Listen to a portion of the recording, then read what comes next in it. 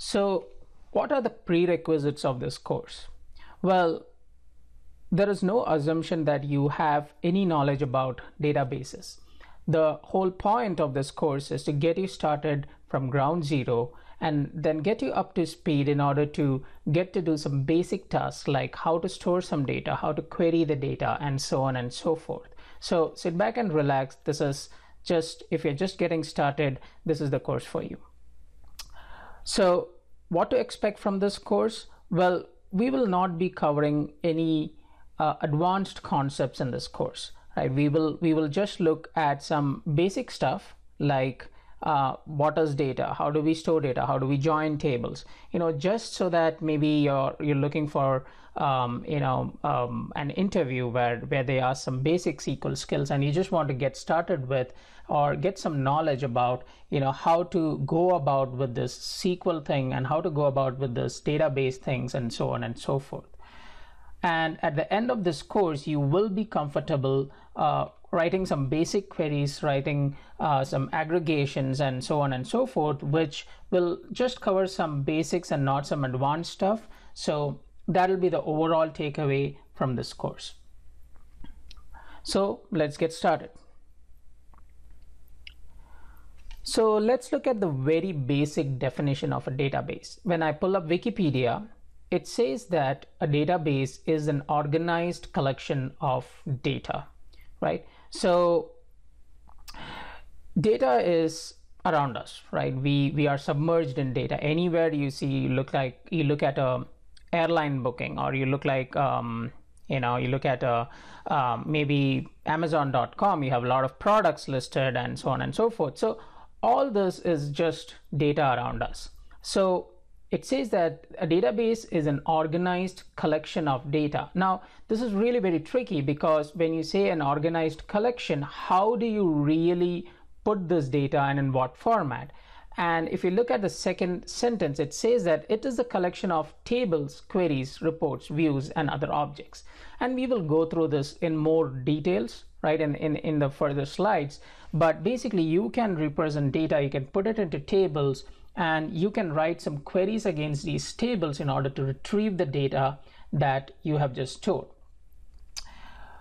Proceeding, the data is typically organized to model aspects of reality in a way that supports processes requiring information, such as modeling the availability of rooms in a hotel in a way that supports finding a hotel with vacancies. Now, let's not get too much into this, but the bottom line is that when you store data, you should have some use to retrieve it, right? I mean, you are storing data so that you can query the data and get some information out of it.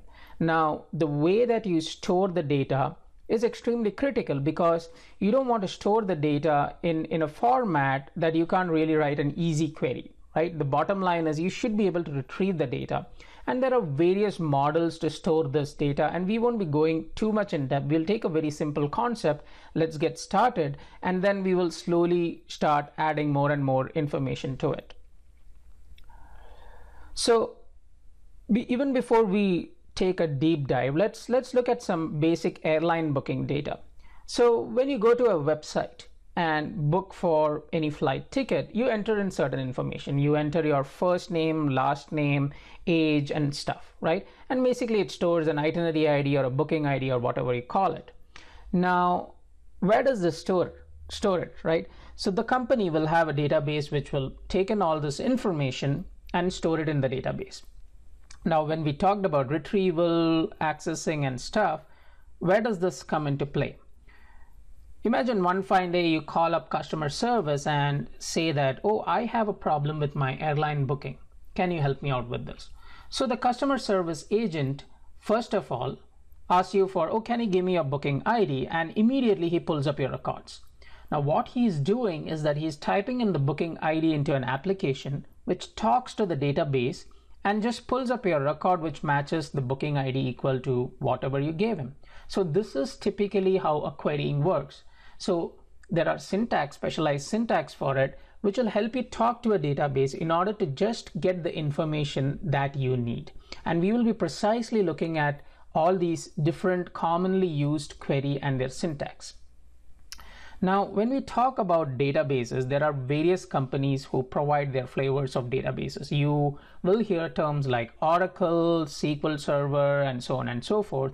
Now, this course is basically not meant to concentrate more on who is the vendor and stuff. We'll just take, maybe SQL Server, run some basic queries against it. Now, the same syntax, most of the time, 99% of the syntax generally applies to all the commonly available vendors, right? In any case, we aren't going to go too much in advance. So at least the basic querying that you would need would be really covered here, which will help you quickly get started, and you can really adapt to whatever vendor you're looking forward to work with.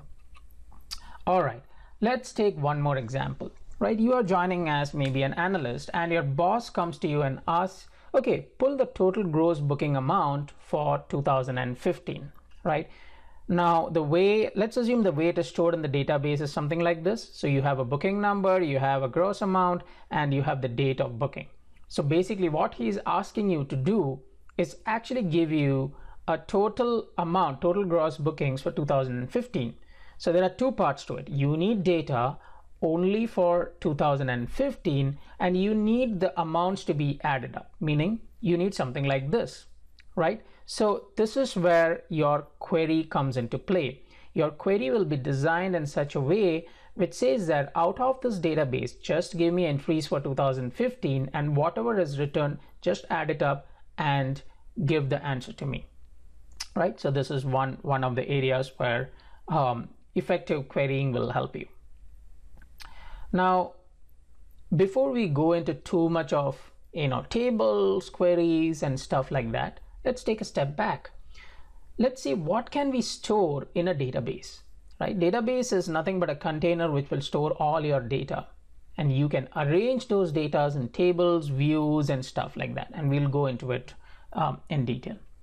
First is text, right? You saw in our previous slide that you stored your first name, last name, etc. So basically you can store text. You can store numbers. We saw the booking amounts, gross amounts, right? So you can actually store numbers, decimals, and stuff like that. Images, of course, there are various ways to store this in binary format and so on and so forth. There are various querying techniques in order to retrieve the information that you need. Now, again, this is just 3 examples I have given you, and there are tons of other stuff you can store in a database. You can store XML and stuff like that. And there are various syntax specially designed to retrieve that kind of information. Let's just keep it simple for this course. Okay, how do we store this data? First of all, we need to understand what the data needs to be stored. Right, we need to do a deep analysis of what that data is, right? Is it something that you're going to be querying? Is it something that you just need to be archived? Is it just something like an ebook, right, where you need to store, right? So that basically takes us to a very different world of structured data, unstructured data, and so on and so forth. In this course, we will be just talking about structured data. Structured means nothing but the data that fits into tables. Okay. So accordingly, once we realize what our data is, then we accordingly design some tables, because after all, we need some way to query it, right? So we need to have a perfectly designed table so that it's really easy for you to query it. And believe me, this is a very simple task. And then we issue some queries to it in order to retrieve our data. And that's it. So basically, it's a 3-step process. Create a database, put some tables in it, store some data in it, and query it. Again, I have really simplified this. There are lots of inbuilt stuff, lots of stuff that you need to do or you can do. And again, those are some things that we will not be covering in this course, but at least the basic things would definitely be covered in this. All right, so let's put it all together. So let's take the example of an airline database. You create an airline database, then you create tables according to your data. So let's assume you need a table for storing, say, reservation related data, right? You create a table with reservation details. Next, you create a detailed table for passengers. So say you stored their first name, last name, things like that. Next, say flight information. You have your takeoff time, your flight numbers, and some other data, right? Now, a person, if he wants some data, he would actually query these tables and get the data, right? He can directly query the reservation table or the passenger table, or a combination of both reservation and passenger, to see which passengers reserved, which flights, things like that, right? And that's where the concept of joins and stuff will come into play. Again, it's super simple concepts. We'll take it step by step.